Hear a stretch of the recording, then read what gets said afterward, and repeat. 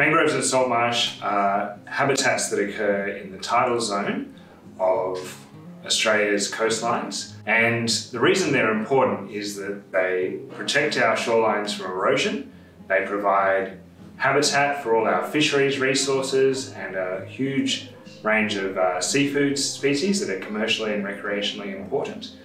They rapidly sequester tons of carbon and store carbon much faster than any other habitat. Even though these ecosystems are valuable, they're highly vulnerable to the impacts of climate change and human activity. Earthwatch focuses on wetlands as a key area of climate change resilience. The MangroveWatch program provides citizen scientists with a suite of tools that they can use to assess the value and vulnerability of tidal wetland habitats, and using that information we can help inform better management and better conservation.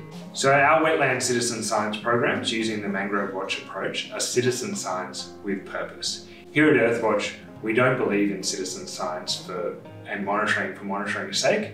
We want to ensure that our citizen science programs have real impact in the real world and provide real environmental benefits, helping local communities be a voice for their local environments, including their local tidal wetlands. We can ensure that these people are empowered to take action to protect their environments, to protect the values of their environments that are important to them.